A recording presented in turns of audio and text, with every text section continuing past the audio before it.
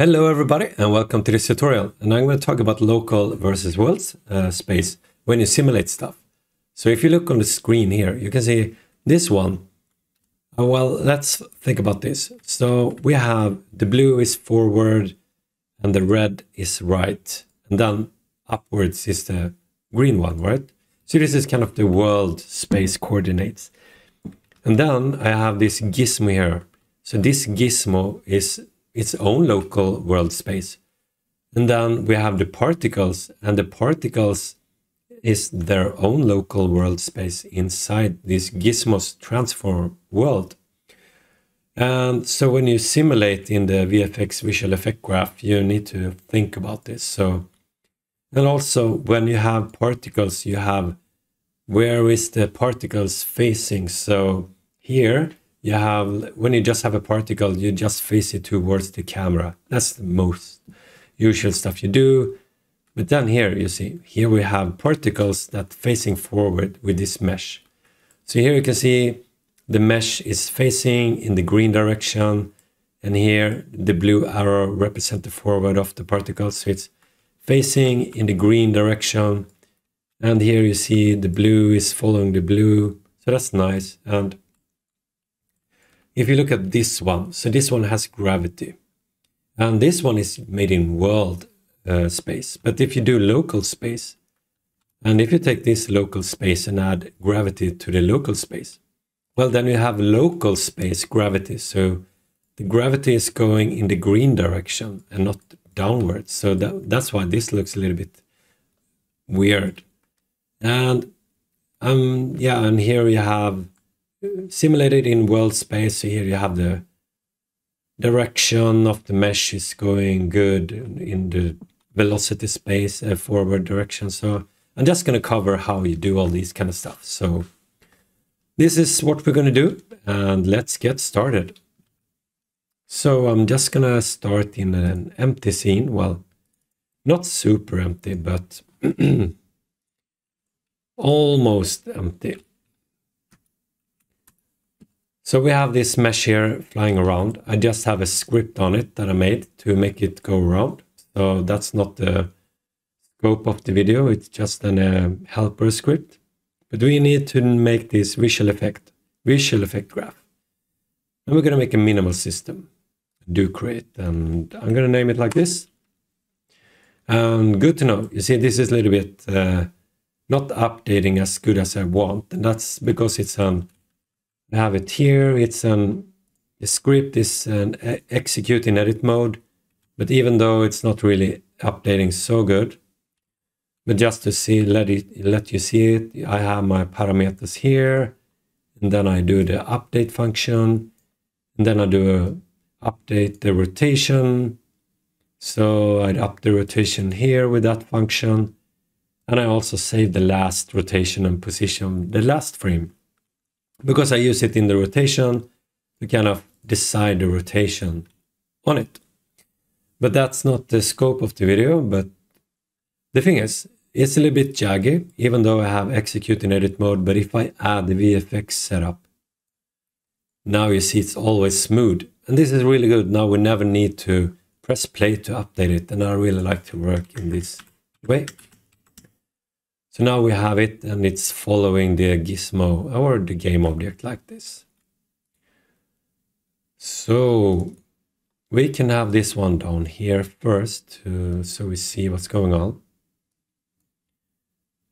And let's just remove this one. So the first thing we want to do, we just want to make sure that our particles is shooting forward. And it's going to be forward in the, well, this one is if we do, let's see, global, local. So here you see I have the arrows here on the VFX setup. So we want the arrows to shoot forward in the blue direction. And the way to do this, so where are we? So this is the minimal setup. The first thing we need to do is to make a constant spawn rate. So I'm going to have 24 frames. 24 updates per second. And then here, I'm going to make sure we can have 5,000 at the top if we want. So you can actually see the particles are here in the center. Because it's the position, we haven't even set the position here.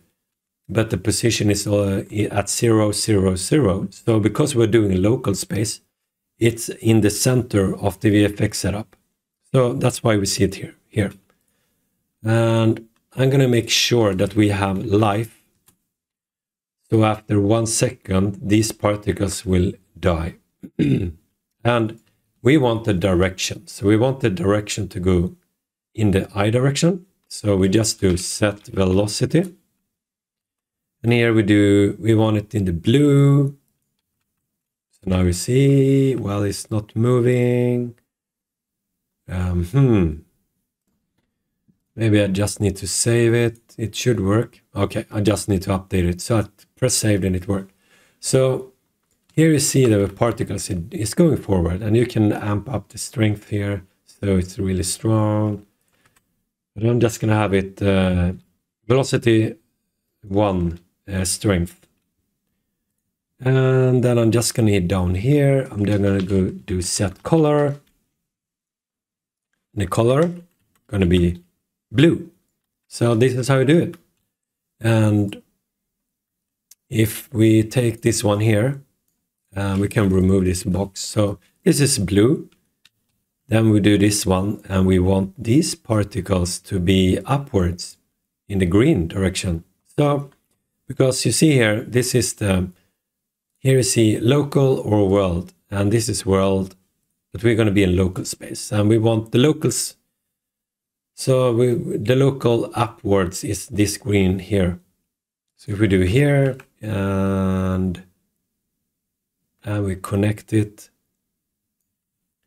now we see it going upwards. So let's do the color green. Here we have it. And of course, here we do the last one. So local space, we are in the local space, and we change it to the green like this. Well, the red, and then we do red down here, and the last part is to just plug it in here. And now this is how it works. And you see the particles are facing in a certain direction. We just want to change it, so we have orient and face camera position. So now you see the red one is always facing the camera. Super nice.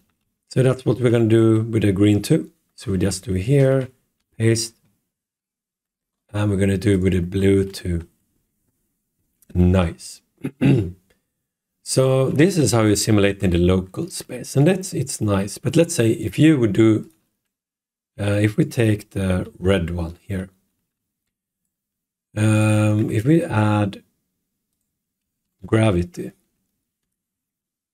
now you see the gravity, you actually see the line, the white line here. The gravity is not going downwards, it's actually going to the side. So yeah, you could actually change this one here, gravity, to be in the world. So now you have it down like this, so that's nice.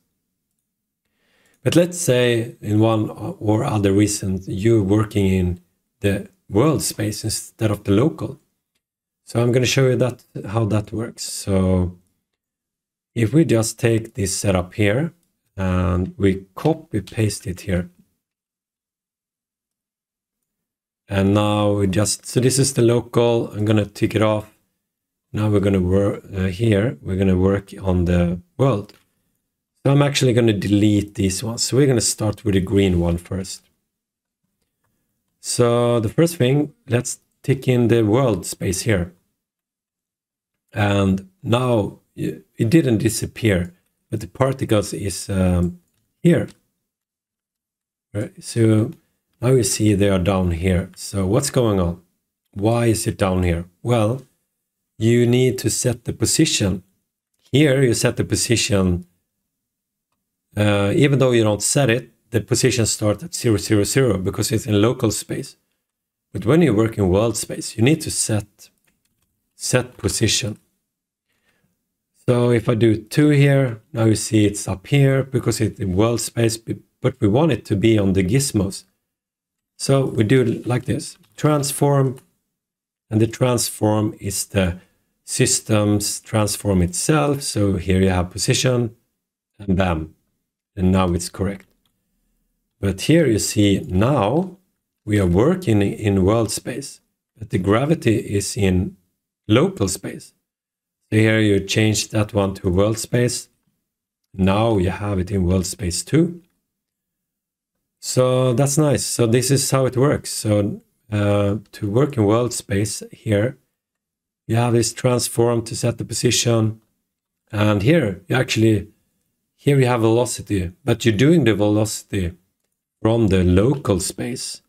That's why if we did like in world space, now you would actually shoot it in this direction and not in the red. So yeah, if it's not a big difference here because the red direction and the red direction is so similar, but you will see in when we do the green one, it's gonna get more obvious. So we can actually add, let's do four here, a little bit stronger, and then we can add a drag, linear drag. So we do the drag to 5, 4 maybe. So it's, yeah. And then we just copy this one. So we copy paste. This one going to be the up one. So it's the same thing. We just do the upwards. And here you see if we do up. But if we do, instead we do velocity from the world space. Now you see it's going to go upwards instead. So it's really good to understand this kind of stuff. And of course, here we have the last one.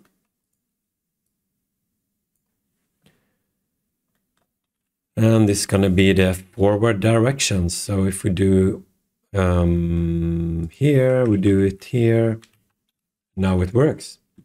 So this is when you work in world. If we add this one and look at it, it looks pretty nice. Super nice. So this is how you think about it. And I hope you understood it. And I'm going to cut it here, and then in the next tutorial I'm going to talk about instead of having particles, we're going to use mesh, so particle mesh, and make sure we do the correct directions for them. So thank you so much for watching, and see you in the next one.